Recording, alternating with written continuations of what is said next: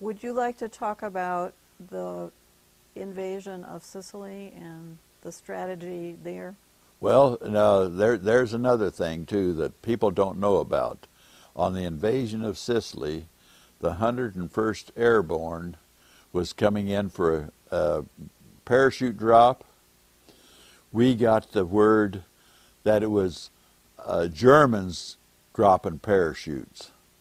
And believe it or not, we shot up our own men coming in there on Sicily. I mean, it was a fiasco. That was all there was to it. That was really, because there's the whole thing. You see, somebody just got something crossed, and they said that they were dropping German paratroopers in on us. And when they did that, well, that was poor 101st lost an awful lot of men and planes by being shot down like that.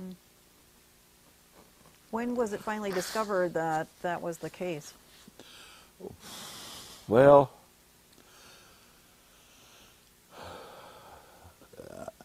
it's kind of we were away from the beach and in quite a inland.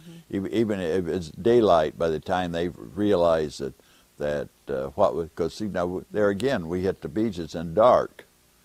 I mean, it was always it seemed like at nighttime when you'd go in there, and you didn't confusion. You can't believe on an invasion how much confusion you could run into on account if everybody doesn't know where they're going to go, or somebody maybe you run into a firefight or something like that, and some of those guys get pinned down, and you're supposed to be going over here to do this, and it's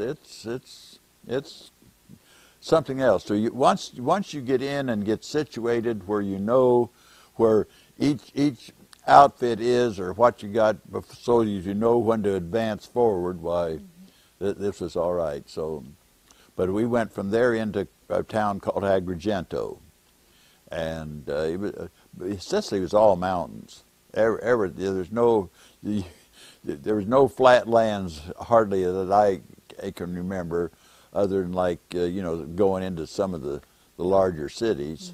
It'd be flat, but other than that, practically everything was in the mountains.